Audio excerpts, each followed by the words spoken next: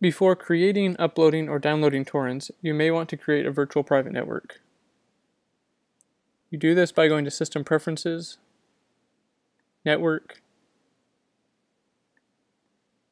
and adding a new VPN interface. Right now I'm just going to use the options on the web page on my right.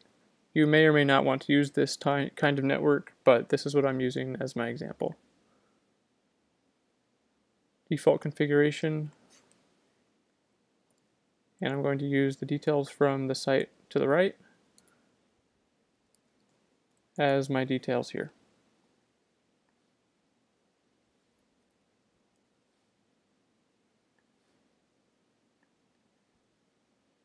These settings can also be different.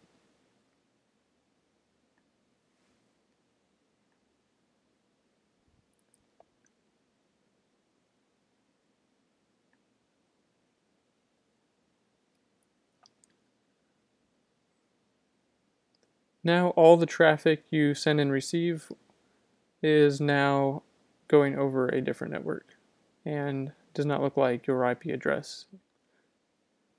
To download a torrent, you will just have to go to a torrenting website. In my case, I'm at linuxtracker.org, and I'll just scroll through here for a torrent that I'd like to download. I have not tried the new version of CentOS, so I'm going to download that right now. So here I'm just going to click on this magnet link, which will open up my application, which is Utorrent, that will allow me to download this ISO file wherever I'd like.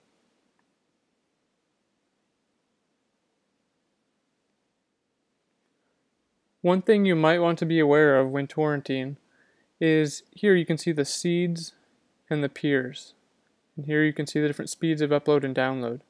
Here is a ratio here of your downloaded to uploaded ratio. You're going to download a total of 3.8 gigabytes of file for your CentOS.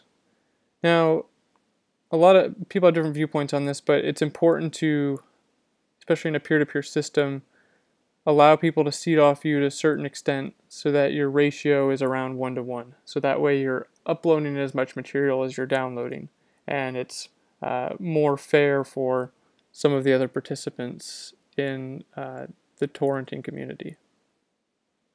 I'm going to show you how to create a torrent, and I'm going to start by downloading Ubuntu 15.04. So this is actually just going to be a standard download off of Ubuntu's site, and then I'm going to create a torrent out of it and upload it to a torrenting site.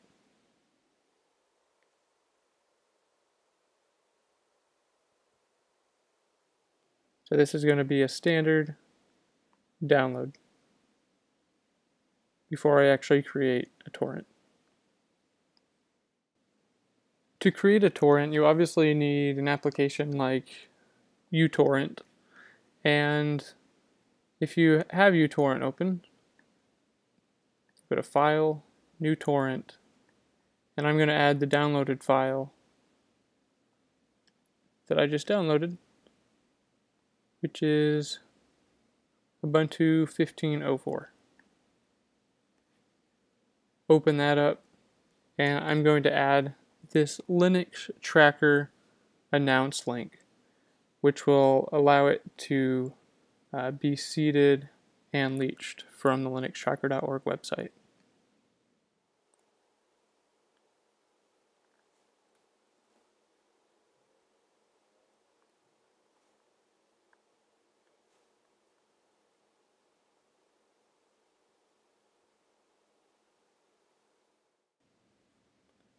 Since I'm a member of linuxtracker.org, I'll just go to the upload button here,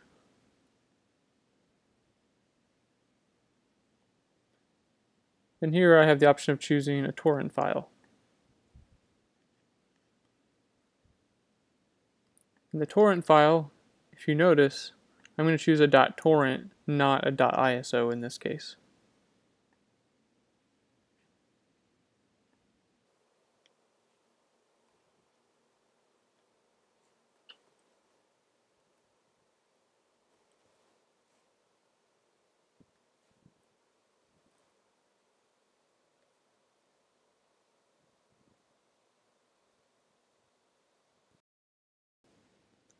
I'm going to download my own torrent.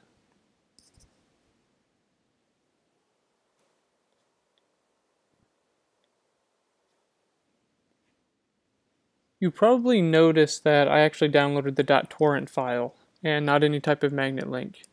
You'll actually need to take one more step, because when you uploaded the .torrent file and you created in the first step, the Linux tracker actually assigned a unique tracker code to our .torrent control file, and that's the one everyone has to use from this point on, including me. So I clicked to download the new torrent, and then now, since I'm the host, I will need to go download it myself so that I can actually download it from that magnet link and be the host. So now I've actually already started downloading from my magnet link, but I'm going to go ahead and show you how I did that.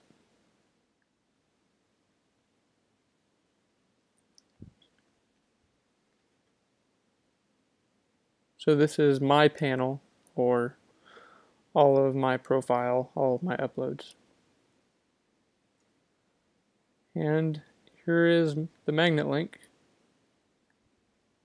to the file I uploaded earlier.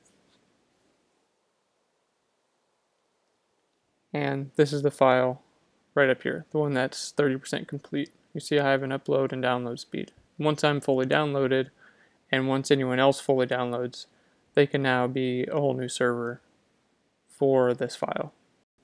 Here are a few points to remember. You don't upload the ISO itself to the tracker at Linux Tracker. The ISO stays on your machine, which becomes the first server to everyone else. As they get 100% of the file, they also become servers.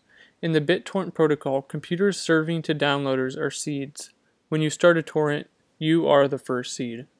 What the person who starts the torrent needs to do is this. Within the torrent itself, when Utorrent is getting the info together to write the file, you need to specify the URL of the tracker you're going to use.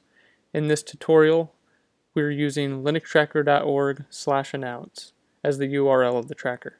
Then after the .torrent file is made, only that small .torrent file gets uploaded to linuxtracker.org via their upload a torrent script or form. So creating and uploading a torrent is a little bit more complicated than downloading a torrent, but especially in this case where it's completely legal and all of the flavors of Linux are already readily available, this is a good way to share with people who are using peer-to-peer and actually sharing your processing power or your storage space to help other people do the same with their computer.